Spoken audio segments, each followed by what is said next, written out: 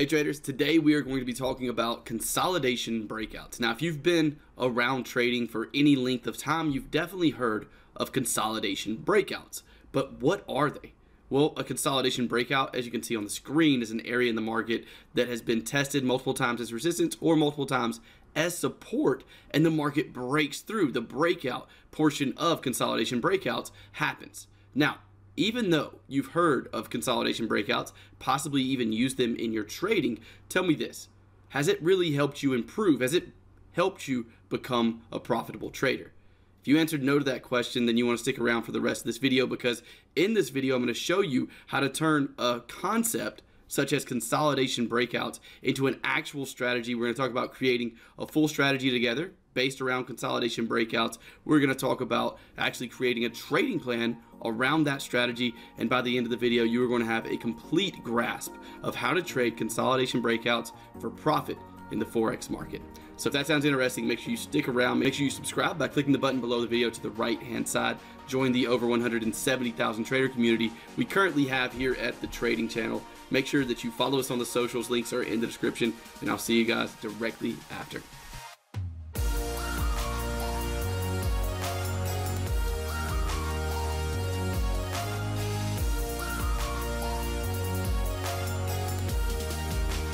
Welcome back. Let's dive right in. What we're going to look at first is a trade we actually sent out an email for, also placed recently in the EAP Training Program using consolidation breakouts, exactly like you're going to learn to do in today's video. So what I'm going to do is post a screenshot on this side of the screen, I believe, and that screenshot is of the email we sent out to traders explaining that we were looking at this specific trade here on the pound Swiss that we're looking at on the chart now.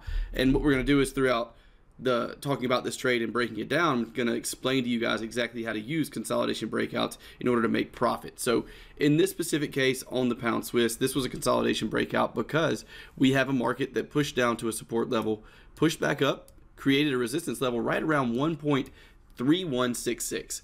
And if you'll notice, at this level we consistently, once, twice, and for a third time, found resistance here at this level. Now, this is one of the first rules you need to have in place in order to consider something a consolidation breakout. We need the consolidation to happen first. So that has already happened here in this specific case. Now, something that I add that adds extra confirmation is rising support levels. This little ascending wedge pattern that it created here on the pound Swiss added confirmation for me that this was going to be a good trading opportunity, at least based on my rules. Now, so we see that we have our 3 tested level of structure resistance, and for consolidation all I need is 2 tests. If I have 2 tests of resistance, then that equals a level of consolidation, a resistance level that I'm looking for a breakout above. Now what's going to happen next, and then what we're going to do is break this trade down to show you this, is we have our rising support levels, and then all of a sudden we get this breakout, right? We'll go from this support level, we get this nice breakout.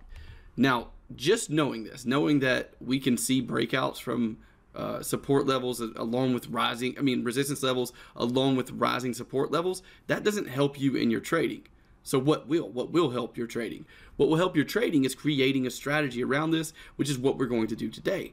After this breakout, what do you want to do? Well, for me, the rules I've created for consolidation breakout patterns is, after this breakout, I want to wait for the market to pull back and at least touch that previous resistance level. So that previous resistance level around 1.3166 has to be touched.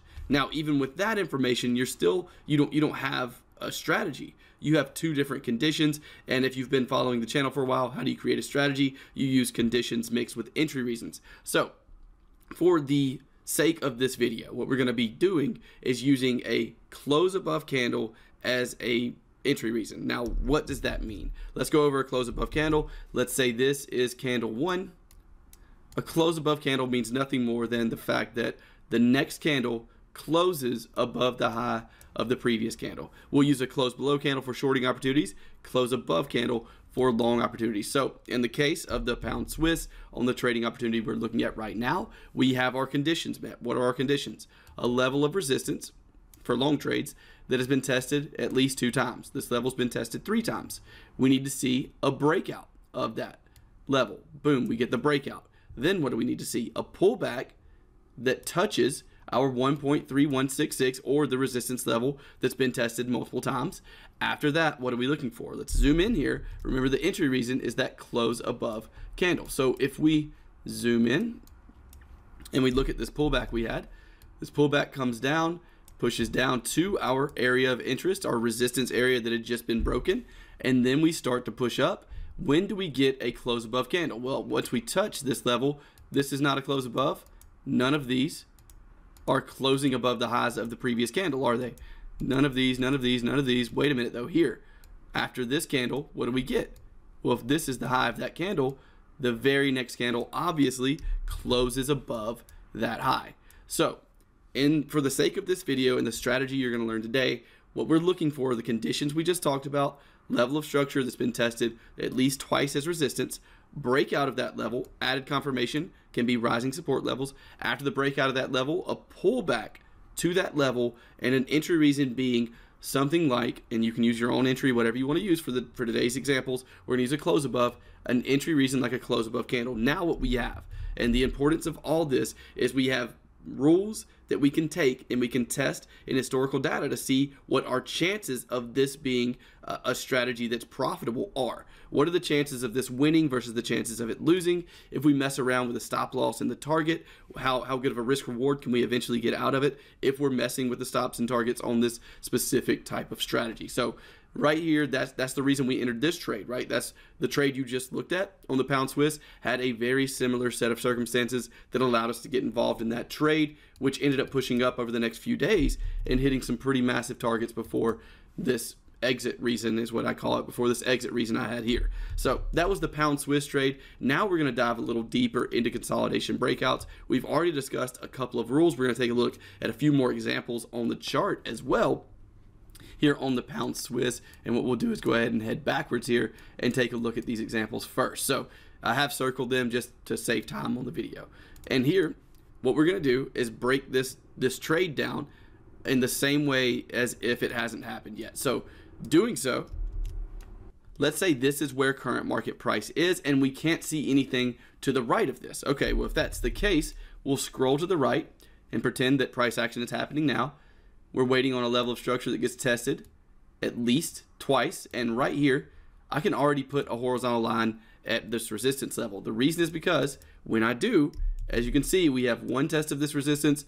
This wick right here plus this little pullback gives me enough reason to believe that we now have two tests of that resistance level.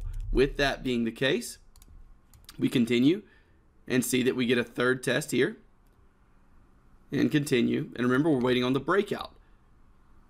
If we keep pushing forward, we now have a second test of this support level down here. Continuing to push forward, waiting for a breakout. Now, a lot of people, you want a very specific set of rules for consolidation breakouts. So what I'm going to show you is really specific rules. What I do is for the resistance level or support level, whatever structure level gets broken out of, I put a horizontal line at the highest body of that resistance level. And for this specific situation, this is the highest body of that resistance level when it comes to candles. These candle bodies are lower. These candle bodies are lower. These candle bodies are lower. These are slightly lower. So this is, in fact, the highest body of any candles for this resistance level. And that's the point that I want to use after my breakout, right? We have our breakout right here. After that breakout, this is the level I'm using, is where the highest candle bodies are in that resistance level. And that area is 1.2586. At 1.2586 is where I want to see a pullback to. Remember our rules. We get a pullback to that level of resistance, then what do we want to see? A close above candle for the sake of this video. What is this right here? This very large green candle is in fact a close above candle after touching our level of resistance. So this is the preparation of creating exact rules for a strategy so you can eventually create a trading plan around consolidation breakouts. Hopefully you're starting to see the power of this if you've heard of, or maybe you've been in the situation where you're extremely confused about when to trade, how to trade, where to trade. This deletes all of that confusion by you having exact set in stone rules. And once you get these rules, you can test them in historical data, come up with probabilities. What are your probabilities of winning versus losing? What's your risk to reward, average risk to reward ratio on this exact strategy. And again, that takes all the confusion out of trading, and that's what helps create professional and profitable traders. It's what created profitable trading career for me. So here in this example, our entry would be the close of this candle, because it's our close above candle. Once we get that entry, as you can see, the market heads higher. Stops and targets, I'll let you figure out on your own. I'm not going to give you every single thing, because that'll keep you from going back and doing the back testing yourself, which is an extremely important part. So there was another example of this consolidation breakout strategy we're creating. Remember, writing down the conditions if you'd like to. You want at least two tests of resistance or support. You want to see the breakout of that resistance or support level. Your horizontal line needs to go at either the lowest body of a candle you can see on the support level, which for this level here, it would be right down here, because this is the lowest body of that support level. You want it to either be the lowest body or the highest body of a resistance level is where your horizontal line goes. After the breakout, you want to pull back that at least touches that level, that horizontal line you placed, and then you want to see an entry reason, like a close above candle. These are set in stone rules. You will never be confused again about when to enter the market if you're trading based around this type of rule-based strategy. Hopefully this is becoming a lot easier to understand now. And here we have another situation. We'll pretend that we cannot see market data. Let's do that by doing this right here. So remember, just as before, we're going to assume that we can see nothing past this level and that we have current price action right now. With that assumption, we're looking for a level of resistance that's been tested multiple times, because remember, we can't see the market, so we don't know what we're really looking for yet. So right here is a level of resistance that was tested multiple times. We now have a level of support based on here and here that's been tested multiple times. We now get a breakout of that level of support. Okay, so now we have a level of resistance tested multiple times. We have a level of support tested multiple times. We have our breakout of that support. We also have our added confirmation of decreasing resistance levels. Resistance levels getting lower and lower. Now what are we waiting for? We're waiting for a pullback. Remember, we're on the lowest body of the support level, which is right here. So we're waiting for a pullback that at least touches that. And then we're waiting for a close below candle.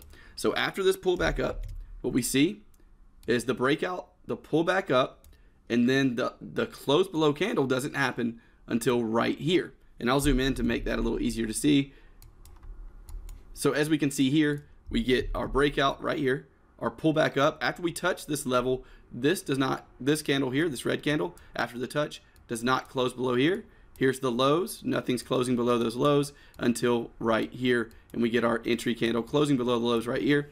And for stops and targets, I would suggest testing this with stop losses possibly above the entry candle or possibly above the previous swing high, using something like an ATR indicator or something like that.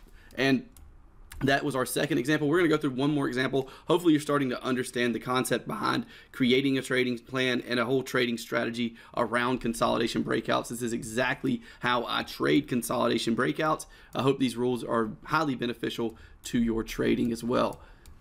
I've already pointed out a few more examples. We're not going to go through all of them, though. I think the concept is pretty easy to grasp after a few explanations and a few examples. So here, let's check this out as if we can't see price action and see what we have. If we push forward here, we have support here.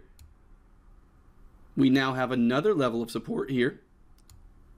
So what we can do is draw a horizontal line just like this, and our two support levels look like this, 1 and 2. We came down, created support, new level of support. Now we're waiting for a breakout of that support level. You see, we keep testing this level. We've now tested it multiple times. We finally get the breakout of that support level. We're waiting for a candle that at least touches the breakout level. This did. And then waiting for a close below candle. Now, right here, if we're looking at this, we have our breakout right here.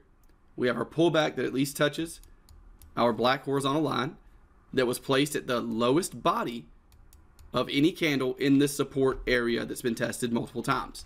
We then are waiting for a close below candle, no close below, no close below, no close below, no close below, continuing until right here. This is the low of this candle, this black line I just drew, and we do have a close below that low. So in that specific case, what do we have? We have an entry, and after that entry, what happens? The market continues lower. Now, I am pointing out winning trades, but of course, just as any other strategy there is out there, you will have losing trades using this.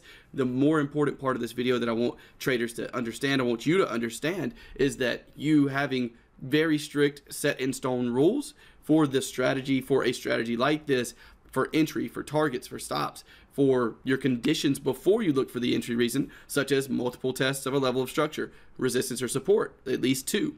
After that, waiting for the breakout. After the breakout, having set in stone rules for what level you want the market to pull back to and touch. In our case, in a shorting example, the lowest body of that support level, the lowest body of any candle of that support level, after we touch that level, having set in stone rules for an entry. And then set your rules for stops and targets. And the way, now we've created a strategy, okay? After you set your rules for stops and targets, you have the rules you need for a strategy. You can go back through historical data. Those are rules that you can test over and over in every situation, and you can go through the market and find your probabilities now. You can find the probabilities of success with this strategy. That is immensely valuable to anyone wanting to become a professional or profitable trader. This is a key step. Now, after you do that, I told you we're going to talk about how to create a trading plan around the strategy. Once you have the strategy, you test it, go through historical data, go through hundreds of trades, at least 100 trades per pair per time frame. This is not time frame sensitive. You can do this on a day trading time frame, such as the 15-minute chart, the 30-minute chart. Look out for the spread on lower time frames. 1 hour, you can go up time frames if you're someone with a busier schedule. Daily chart, it doesn't matter. The concept will remain the same.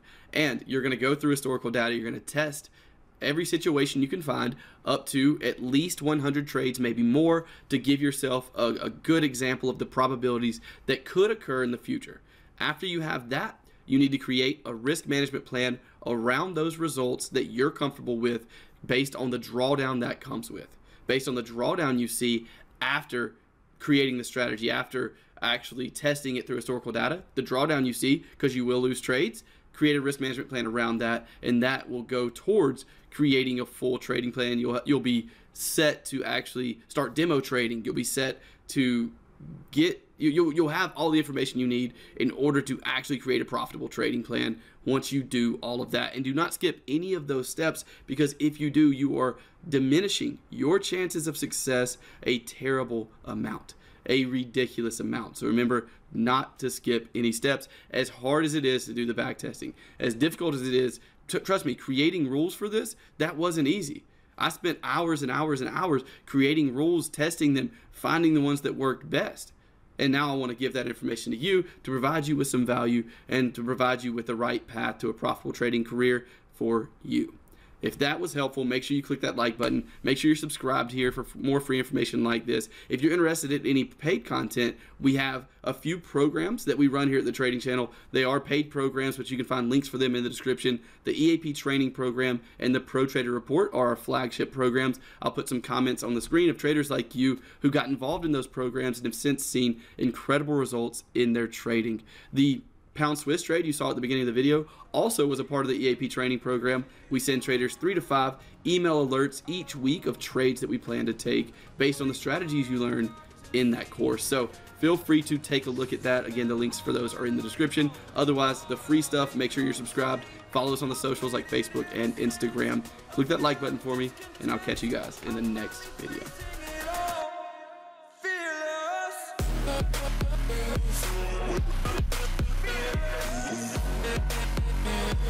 We'll be right back.